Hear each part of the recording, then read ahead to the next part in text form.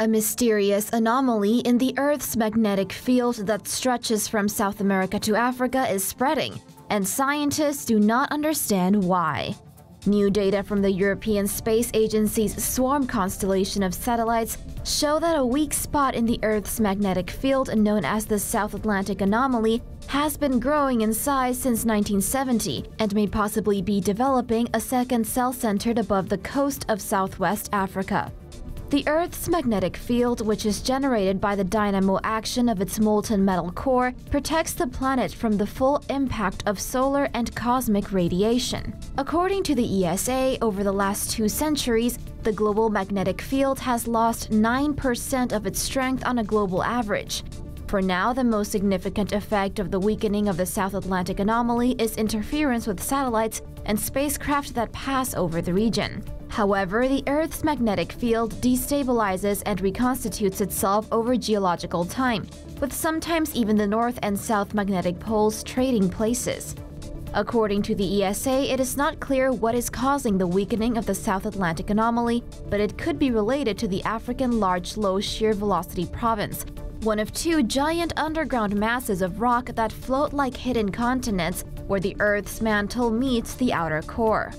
Further observation and understanding of the South Atlantic Anomaly could, according to the ESA, help scientists understand more about what is happening in the scarcely understood processes of the Earth's interior that drive these changes. Although we are long overdue for a flip in the Earth's magnetic poles, the ESA says the development of the South Atlantic Anomaly, while vigorous, is well within what is considered normal levels of fluctuations.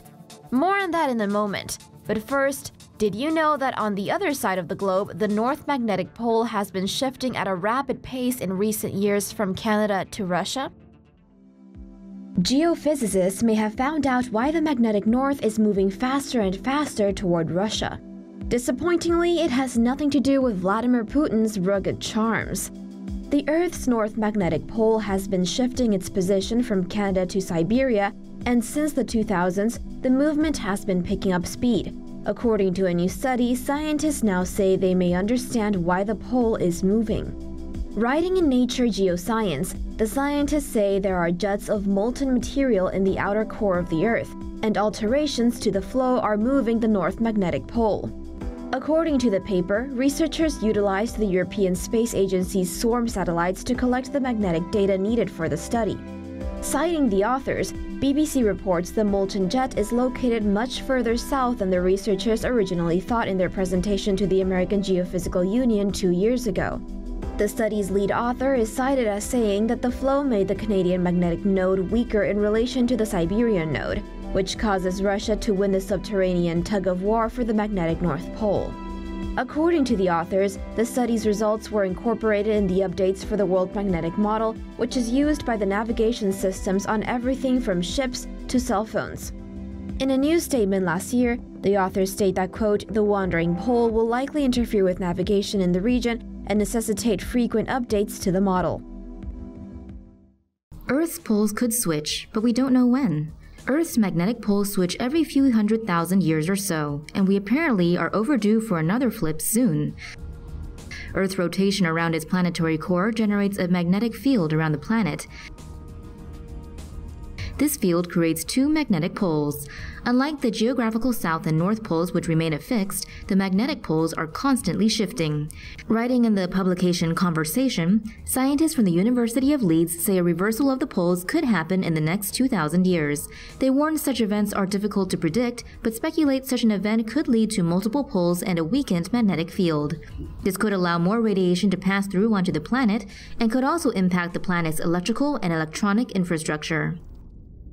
A study published in JGR Solid Earth says that it is snowing iron at the Earth's core because molten iron crystallizes in the outer core before the substance sinks downwards. The University of Texas at Austin said in a press release that these iron particles form a 300-kilometer layer above the Earth's solid inner core. The paper states that the iron snow in the core is comparable to what occurs in magma chambers, where minerals crystallize out of the melt and congeal into rocks. The study said that the team led by Sichuan University associate Professor Zhang Youjun analyzed seismic wave signals to infer the composition of the Earth's core. The university says the scientists found seismic waves propagating slowly in the outer core's base, but quickly in the eastern hemisphere of the top inner core. The researchers believe that the varying thickness of the iron slurry layer is the cause of the speed difference. They theorize that the iron particles have the effect of slowing seismic wave travel and that the substance is thinner on the inner core's eastern hemisphere. According to the researchers, the Earth's core drives tectonic plate movement with its heat and generates the magnetic field around the planet. The researchers say that understanding the composition of the Earth's core may shed light on those larger processes.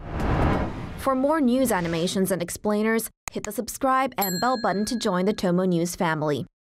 Thanks for watching.